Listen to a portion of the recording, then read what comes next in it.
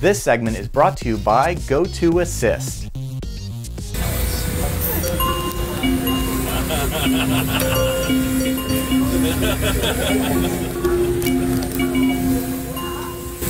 Ow!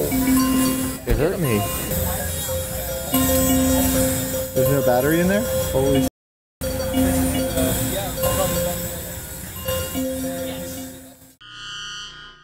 So, what got you into ham radio? Let's see, what got me in ham radio? So, when I left Intel, I was a consultant for about a year and a half, working for a private company in Seattle. And one of our clients was the State of Washington Emergency Management Services Division. And I was actually doing some exchange work for them. They needed some clustering, some exchange server clustering, and so they brought us in. This is 2000. I remember I used to be an exchange admin. Oh, there you go. So you know all about the MTA stacks and all the fun. I wasn't a total expert because I was kind of a jack of all trades. You know, I could build the exchange servers, do the mailboxes, do the stores, and all that. But my focus was mostly on like server, hardware, OS, networking. So you know, I've done SQL, done a little bit of everything, just because as a consultant you have to. Yeah. So anyway, they brought us in to build a couple of servers, optimize their data center, you know, like clear out, you know, like boxes in front of the chiller so there'd be venting. I mean, there was just their whole thing was a mess. But we came in and put together a couple of exchange servers, ran some fiber to the switch and the routers and stuff. And one of the folks there, he was one of their radio people, and he was their senior technician for the state. And he goes, "Hey, you want to see something really cool?" I said, "Sure." So he brought me into a radio room. It was all these, you know, amateur radios in there, and I had never worked with amateur radios. I'd worked on radios in the military. They're on the aircraft, and so I knew a little bit about VHF and HF radio. And he goes, let me show you how to send a text message and email via ham radio." And so he sat down at this console, it was a PC, and pulled up the airmail client and turned on the radio, turned on the TNC, and made a quick message, and then went to the other side of the room, turned on the other radio, turned on the other TNC, and totally broadcast an email. And I was like, wow. So I was impressed. Your first introduction to ham radio was actually packet radio. It was, yes, in 2006, as a matter of fact. So it was around December 2006 when I first was introduced to packet radio, AX25 networking protocol, all these things I had never worked on. So I'd called around to find out where I could take my amateur radio test, and I called a group in Kent, and they said, "Oh, if you want a really good training program, call Microsoft, because they have microhams. And microhams, they teach people how to do ham radio, packet radio, and you can take your test." So I was like, cool. So I contacted them, signed up for the class, and I knocked out my technician and general class radio within 2 months. Got it all done. And so then I contacted the folks back at EMD, who I had quit that company I worked for before, went back to the state, and I said, "Hey, I'm going to be back in packet radio." So they said, "Great, we need volunteers." So I still volunteer at the State of Washington in the Emergency Management Division, and we do HF and VHF packet radio, and we use WinLink. We use a client called Airmail, and we communicate through other ham radio operators and through other agencies actually using packet radio. So, I mean, in a sense, we're all kind of familiar with packet radio because the ubiquity of Wi-Fi, but how does, you know, packet radio differ from that kind of like unlicensed stuff that we use on the 2.4 or the 5.8 gigahertz spectrum with our little, you know, blue consumer Wi-Fi routers and whatnot? Sure, that's a great question, Darren. As we know that our Wi-Fi, we have strict frequencies that we broadcast on. We have different channels, right? But there's within a narrow, you know, spectrum. And it's usually short range. You know, we can set up ad hoc networks or whatnot, and they go, you know, certain feet, maybe up to a few hundred feet. When you start working with packet radio and with VHF, HF frequencies, you can broadcast much longer distances. So give me an example. I mean, I know that I could potentially do 5 miles with 2 parabolic antennas on Wi-Fi, 5.8 gigahertz point to point. Yeah. But that's a very specific use case and kind of hard to dial in. And it's not like, you know, putting up an omnidirectional antenna and broadcast to the world that way. So absolutely. So how is the ham radio different, and what kind of ranges do you expect? In best case scenario, let's just imagine we're like in the middle of the ocean. Okay, great question. So it's the same principles. It's just that with ham radio, we have access to satellites, so we can bounce signals off satellites. Yeah, just willy-nilly, you just pick a satellite and bounce it? No. There are some public and SEC-funded public satellites that we can use, and you have to know the frequencies and obviously be a licensed radio operator and all that kind of thing. But there are a couple of satellites that we can use. We also, when we broadcast, like say from what they call shore to ship or whatnot, we use HF radio, and so HF radio you can broadcast for hundreds of miles, just skipping across the surface of the Earth between cloud and to the ship. So HF radio using Pactor for long distance communication packet radio, and VHF for local regional communications. But we have access, like I said, to satellites. Heck, we can even do moon bounce. If it's really far, we can broadcast a signal from your station to the moon and then to the receiving station if you know what frequency they're on. There's a lot of math involved in that, hopefully on some online calculators to help figure that all out, dial it in. So to get kind of like an idea of, you know, the spectrum between like 3 kilohertz and 300 gigahertz, you know, the fun stuff that us hackers have been, you know, toying with is that ISM band, that industrial, scientific, and medical, that, you know, 900 megahertz, the 2.4 gigahertz, the 5.8 gigahertz. That's where we're really having fun in the unlicensed stuff. You mentioned VHF, UHF, and HF. Where do those fall in the spectrum? Okay, yeah, like you mentioned, like for example, 900 megahertz, that's like bread and butter, right? Very, very common. Whereas we can broadcast on HF and whatnot, like the 52, or we can 52 what? 52 megahertz. Mm-hmm. Okay. Or into like for example, CB radios, broadcast on the AM spectrum. Okay. Very low wattage. And that's like what, 170 megahertz? Oh yeah.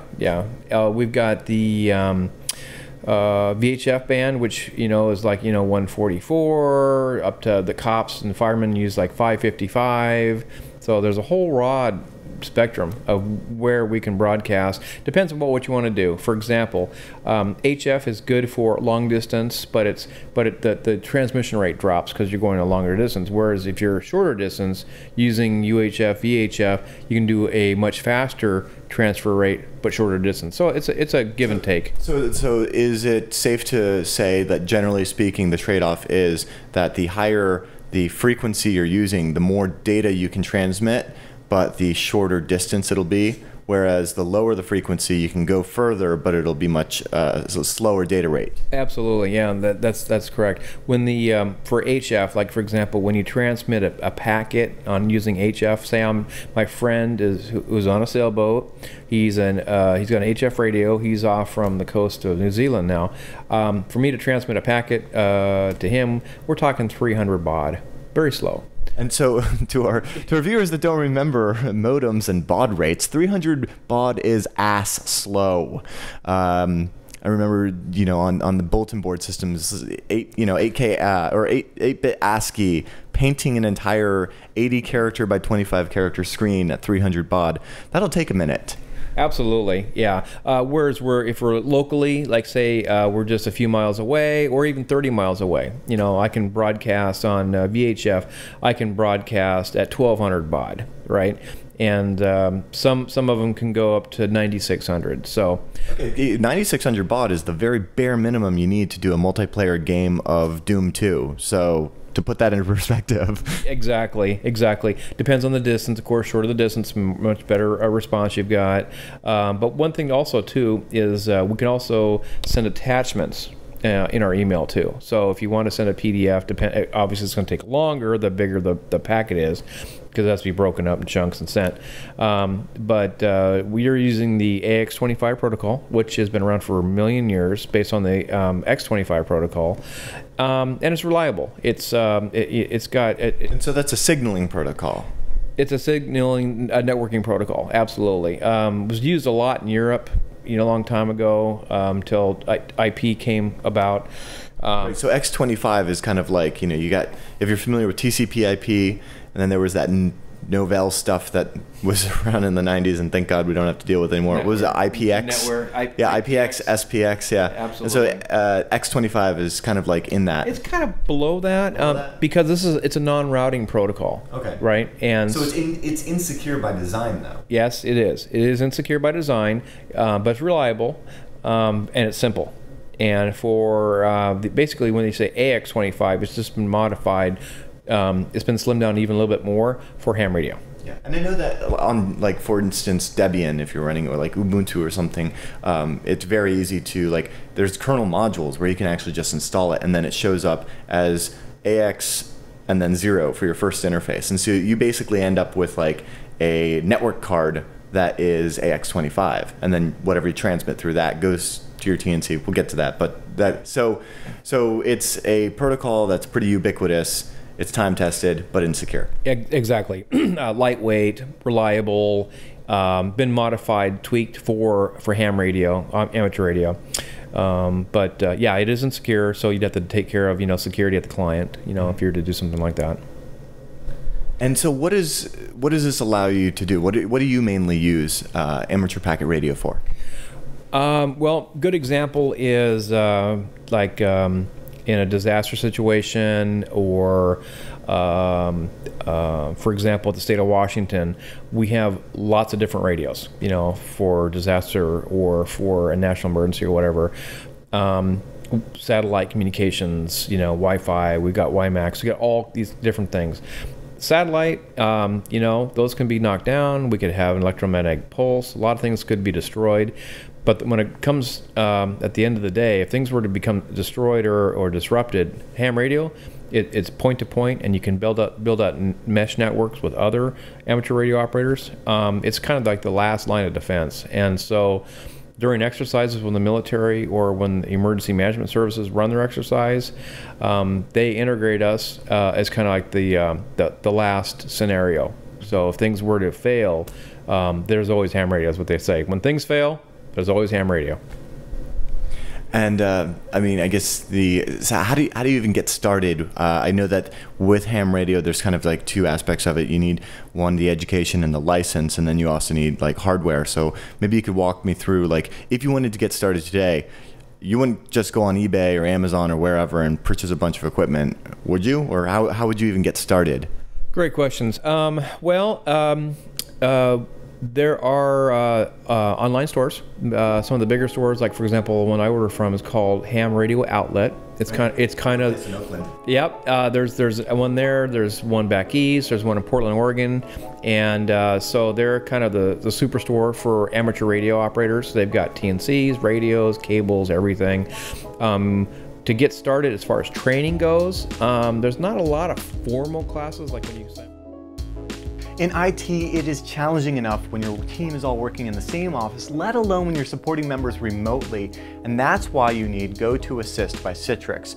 You can take control of your entire IT world from one simple cloud-based platform. With GoToAssist, you can keep all of your systems up and running while providing your users support, provide live or even unattended support from anywhere, even your iPad. And with GoToAssist monitoring, you get customizable dashboards displaying performance of all of your networks, your servers, your desktops, plus get this proactive alerting that allows you to fix all those small issues before they turn into big problems, making you an IT hero. Now, I worked as a sysadmin for 10 years in the DC Beltway area, and for about 90% of the time I was telecommuting from Williamsburg, and let me tell you, GoToAssist has saved my bacon on more than one occasion. It took just minutes to set up, and I remember right after the first session completely ditching that finicky solution I had before. It just does the thing and gets out of the way so I can focus on doing my thing. Now check it out, you're gonna love it. You can sign up for their special 30-day free trial today. Just head over to gotoassist.com and click on the Try It Free button, and then use the promo code HAK5. That's gotoassist.com with promo code HAK5.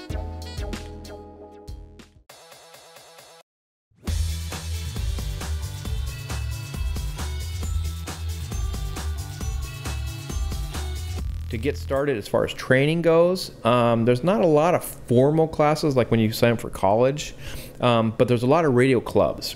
So a lot of amateur radio clubs are normally, there's at least a few and a couple in each city.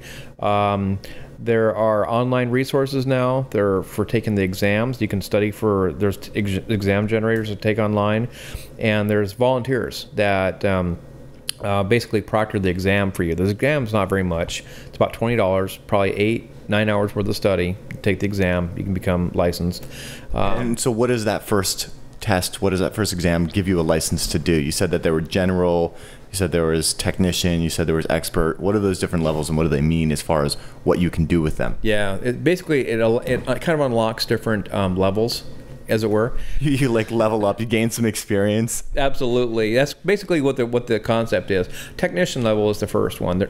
Technician allows you to do UHF, VHF broadcasts. You can what they say, operate a station by yourself. You've been licensed by the FCC. You know the rules and the regulations.